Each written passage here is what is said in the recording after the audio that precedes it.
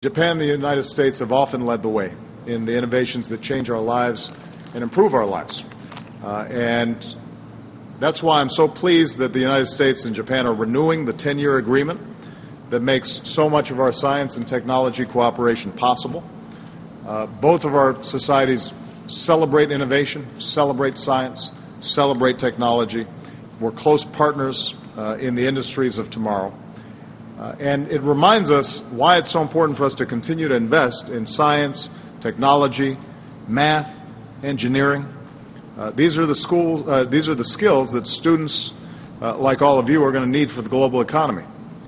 Earlier today, Prime Minister Abe and I announced a new initiative to increase student exchanges, including bringing more Japanese students to the United States. So I hope you'll come. Welcome.